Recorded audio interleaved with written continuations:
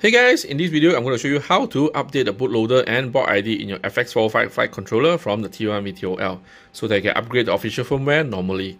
I hope you had great experience with the T1 VTOL because I did. It flew so well with the stock parameters from the factory, which makes me think that there's no need to update the firmware. But we all love the latest stuff, right? Before I begin, I would like to credit ATX Heli on RC Group for guiding me on this. There are two methods to upgrade a firmware, depending on which batch is your FX405, but you won't be able to tell. First method is flashing a transitional firmware that contains the updated bootloader so that you can update your FC board ID from TE to FX405 and then upgrading to the latest firmware normally. The second method is just upgrading right away to V4.4.0 but with a different menu. Now let's start with the first method. So the first thing you're going to do is download the transitional firmware from the link in the description, which is this one.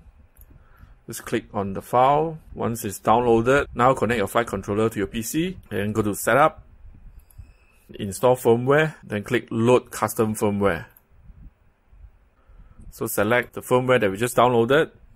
You show that it's reading the hex file.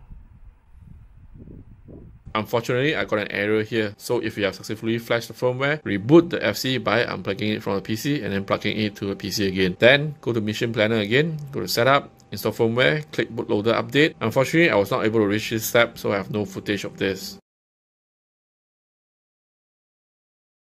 The second method, plugging your FX405 to your PC, open Mission Planner, click All Options, select the latest firmware, which is V4.4 at the time of shooting. Then the platform choose Hewing F405. Your board is most likely the V2 because only the very early batch of FX405 is V1, which is pretty limited. Mine is pretty recent, so I choose V2. Then version again, choose V4.4.0. Firmware again, choose the v2.apj. Then click Upload Firmware. It will download from the internet. I speed this up.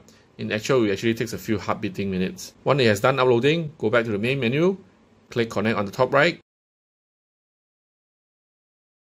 Click Message to verify that you have upgraded the firmware version and the correct board ID as well. Thank you, ATX Heli.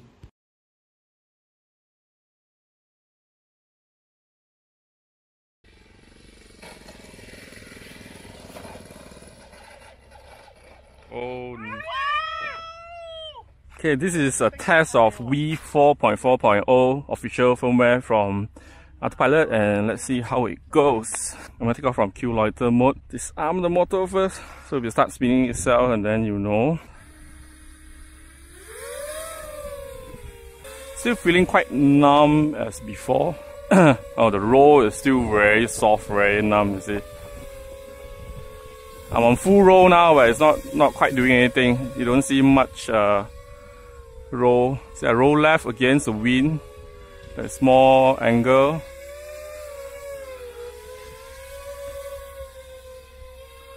Front pitch is quite the same as before. So probably there's no point to upgrade from 4.3.5 from the factory to a newer 4.4 or anything after that. And this is GPS hold. I'm not doing anything, not giving any input. Holding very well. As you can see, the rocking there, I think is actively correcting it with the wind from our left. And I'm facing wind now. Hands free, holding very well. Oops. So I think one good thing about having a newer firmware is the position hold is better than before. And let's do a transition. Facing headwind now at low altitude. It's doing very well. So transition was good. Flying. This time it's not as soft as before. It feels like a lot of P on the PID rate. It's flying as fast as before, just like, well, that's a characteristic of T1 because it's a fast airfoil, high-speed airfoil. Let's fly lower so you can see it. So what I can notice is before this, it was forward flying was softer. Well, in the newer firmware, it's more direct. The response is much faster on the roll. I'm just trying to fly as slow as I can and as low as I can so you guys can see it. So facing headwind, you can fly rather slow as well, but I think the nose is a bit heavy or might trim. So I'm gonna do a manual trim rather than using my radio because that affects the VTOL mode. So we 4.4 flying fine, nothing wrong. I think it's good. You can fly confidently. And let's try to be back to hover mode again, VTOL mode again. What I like is it pulls up to help braking it, and then transition back and forth. It's very nice. Pitch, I still have pitch as usual. Roll. Let's transition again. Very well. Being able to make a transition to forward flying from a zero headwind, from a zero forward speed is damn awesome.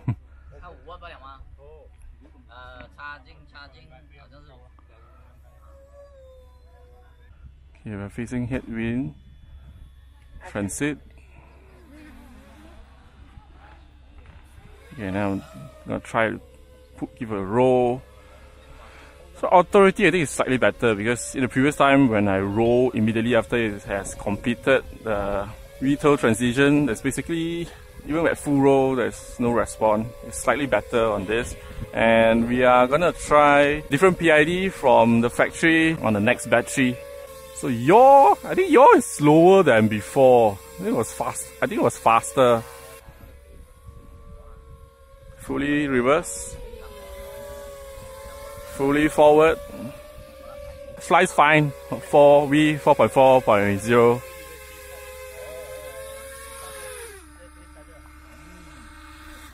Yes!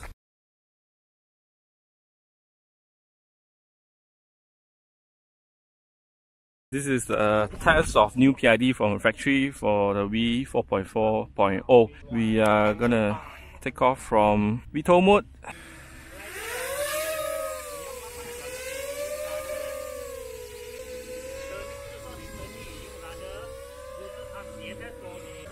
So VTOL mode, the control behaves the same. So I think this is a limitation of being a three-motor, a tricopter mode of VTOL. There's not much authority from the roll. Still the same thing. The rudder definitely faster now. Pitch.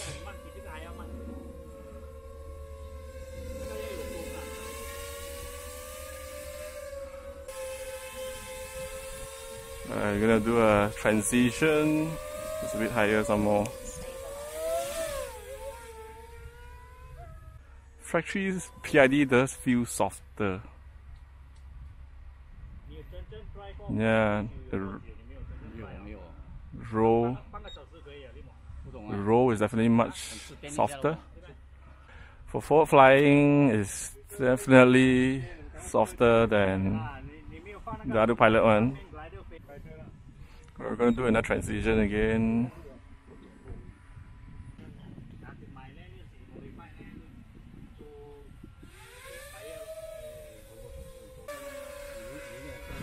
So VTOL mode, I don't feel much difference from 4.3.5 to V 4.4.0 and then to factory provided PID.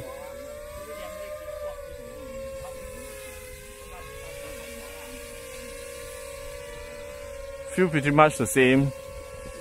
Still lacking roll authority. Pitch is fine, although it's still quite small. We're gonna do a transition from a very low altitude.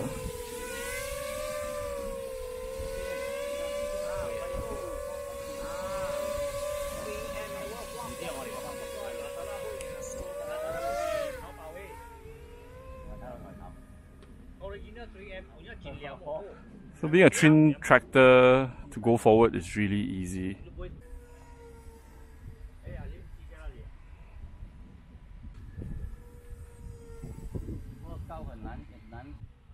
So I think whatever PID, whatever firmware, the plane just flies fine.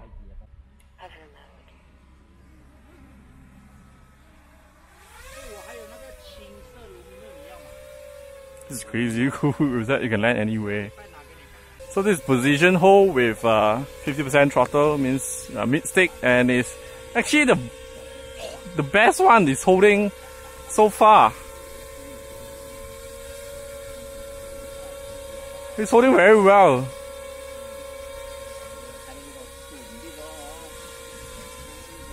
It's quite smooth as well, because on the 4.4 stock firmware it was like rocking. I need to do different kind of wind, but so this new PID seems better for holding. You see, it's holding very well, fighting very well, but it's just not as aggressive as the stock autopilot firmware, stock autopilot PID. So now it's rocking again because of wind. We're just gonna try to use that position hold for a longer time. It's holding very well. This is better than 4.3.5 stock PID. Alright, so yeah, by far I think V4.4 on factory proposed PID for position hold, that's the best. This is okay, because I was complaining that it was not holding well, it's drifting on a 4.3.5, but this is holding super well, almost like a DJI. See, look at that, it's holding altitude very good as well. It's damn good, man. It's not moving, totally not moving at all. Okay, someone is landing. Okay, if side wind from the left and let it hold. I'm gonna bring up the altitude just a little bit, some more. How you land? Okay, I need to land.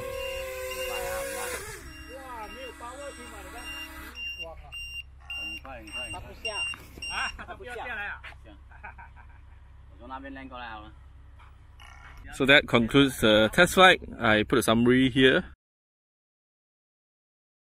If you want a VTOL fixed wing plane that flies reliably, no drama, carry-free, high quality, this is the one. Check out our link in the description. Thanks for watching. I'll see you on the next video. Bye. Oh, subscribe too. Click the left thumbnail for latest video, or smash the subscribe button on the middle of the screen. So I'll see you on the next video. Bye.